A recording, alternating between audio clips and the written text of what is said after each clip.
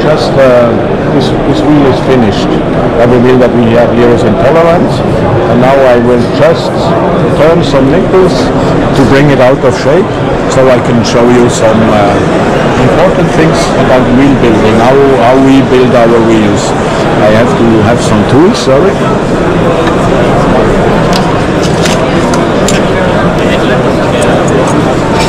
So that's what I need about. Now I will bring it a little bit out of shape, and I will show you how we work on wheels in DT Swiss. And what I can say first is that in DT Swiss every wheel is hand built. We don't have any machine built wheels. We have only hand built wheels. So now it's bad enough. Now I can start. Now you see that I have a lot of tolerances here. I have a big side kick of more than 1 millimeter. I have a quite height tolerance also. It's not very good anymore, and now I have to fix this again, everything together. So the first thing that I do always is to make the side kick. This is the road that will lead me to the end. The first thing I do, without looking anything else, I will first looking the side kick. So I have to bring it in these tolerances of 0.3 millimeters. And this I do by turning spokes left or right in whatever direction I want to go.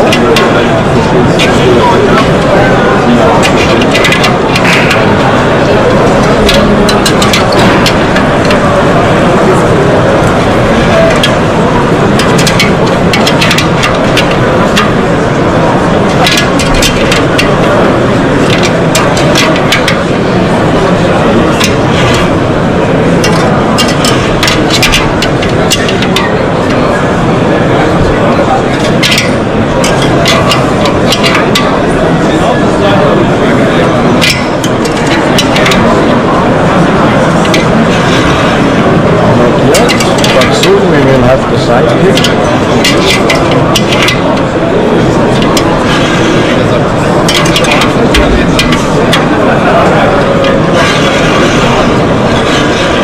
So now I am in the tolerance for the side kick. Not perfectly 100%, but good enough to continue my work. And the side kick is now very important. I have to keep my side kick. When I use this, I can start from 0 again.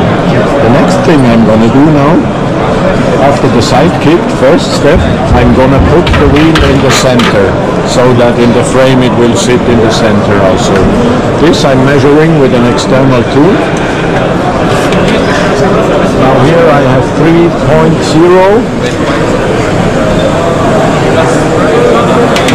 And on that side I have 2.7. Now I have to make a correction here. So I'm 0.3 millimeters out of the middle. Now I'm going to correct this 0.15 in that direction, so that I'm completely in the middle. And this I'm doing by turning the right spokes a little bit, so the wheel is going to the right side. As I said, 0.15, and now I have to put back on direction 0 again.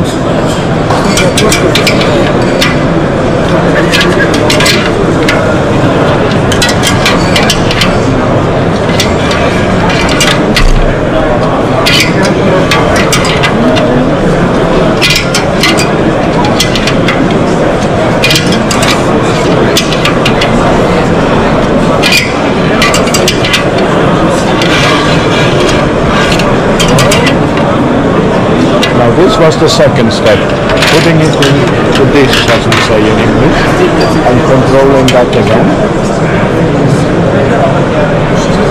3.0, 3.0. Now I am really in the middle. Now this was second step. Okay. And now we have a third step, that is the height kick. Here I have to go one extreme, I will put on 0 here. And now I will have to bring it into this tolerance. I have to be in 0.4. That's the third step. So now here I'm out of tolerance. So now I'm gonna strengthen this spoke here.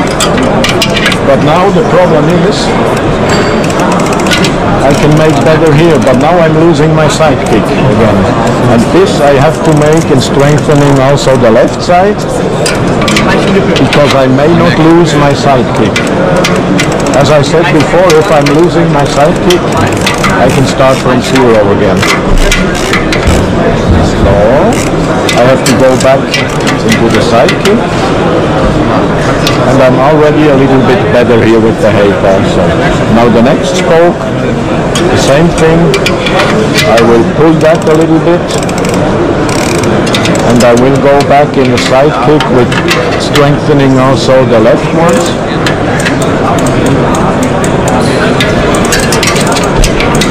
So that's what I meant when I said that this is the road that is leading me to the end.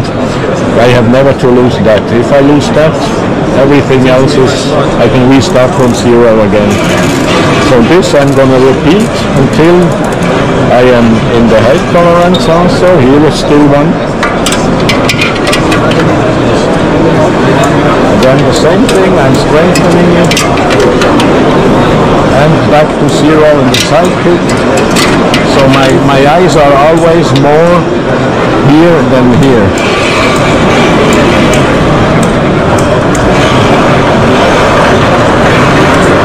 So as you see now I am in 0.4. I have the height tolerance, so first I had the side kick, then the middle, and now I have the height tolerance. So now you could think the wheel is done, but it's not, because the most important thing is coming now. The most important thing for our wheels in our philosophy is the tension of the spokes. They have to be as equal as possible. When you have equal spoke tension, then you have a long living wheel, because it's like a chain. When you have in a chain, the weakest part is breaking first, and it's the same thing in a wheel. The weakest spoke is breaking first.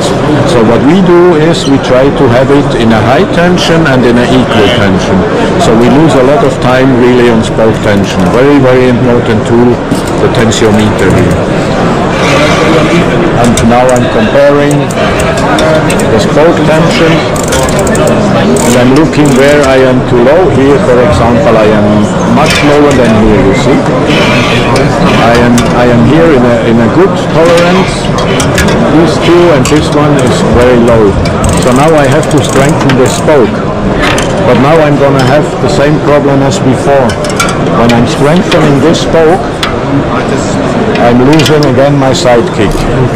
And I have again to refine my side kick with the strengthening the opposite spokes. So now I'm also here in a good tolerance. Now the next one is too high already. So here I do the opposite.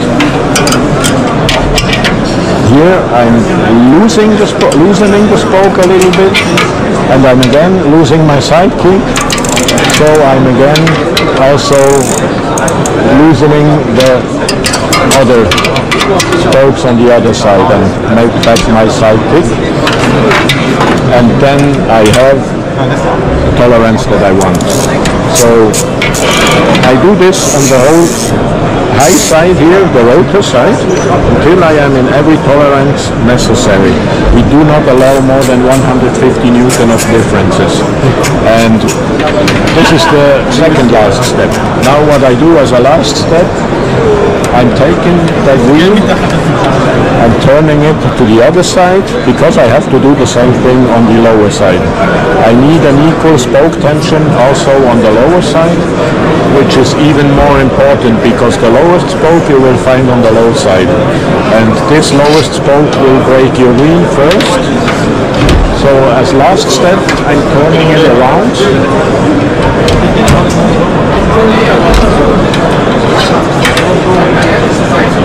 Fixing it again. Oh, sorry.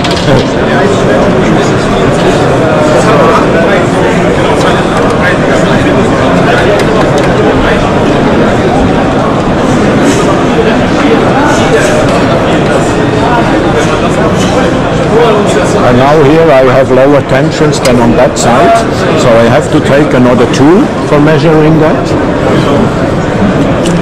That's about the same tensiometer but for lower tensions. And here now I'm just comparing first all that spoke, and here you see here I have also a very low spoke. But here now I cannot change the tension and pulling it higher, because then I'm also changing on the high side, and that I don't want again. So usually I have two pairs. This one is too strong and this one is too low, so I'm just equalizing these two. That means I'm loosening the high one a little bit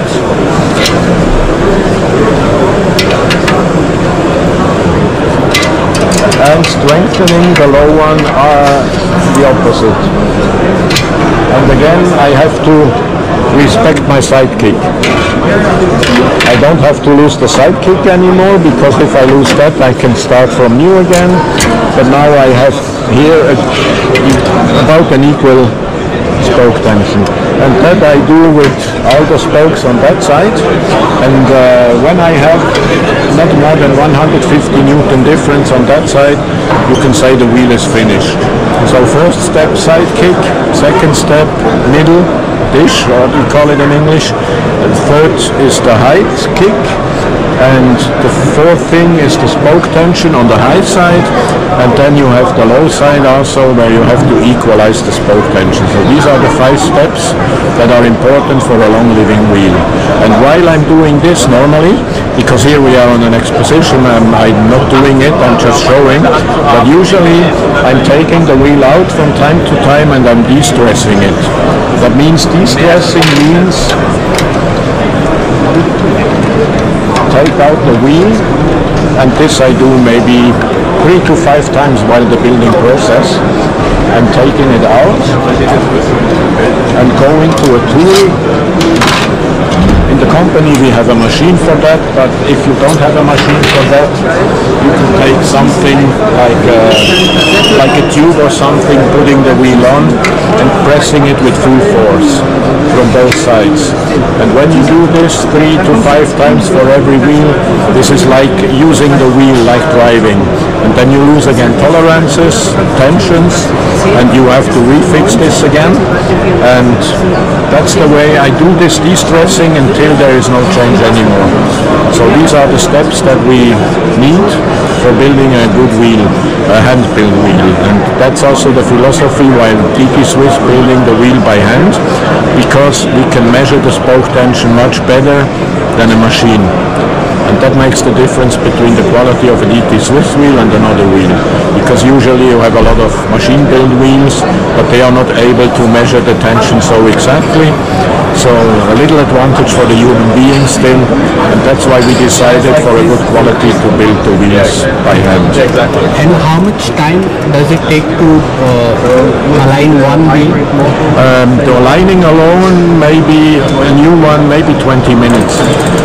But if I'm doing the whole process from assembling, from lacing, when I have the single parts to finish wheel is about 40 minutes. Because before we are screwing it, we have to assemble spokes, hub, and rim everything together. So. And how many wheels are ready in one day? In my case, I'm in prototyping. It might be about 15 wheels a day that I'm finishing like this. That includes assembling, tooling, and quality control, and then also putting on a tubeless tape. So around 15 wheels a day that I do by hand in the prototyping department. Yeah. Fantastic. And what's your name, sir? My name is Michael. Thank you for a wonderful demo. And thank you. Really appreciate your time. Thank you. It's a pleasure for me. You're very welcome. And that's the most beautiful part of my job. Have a good day. Have a good day too. Bye. Thank you.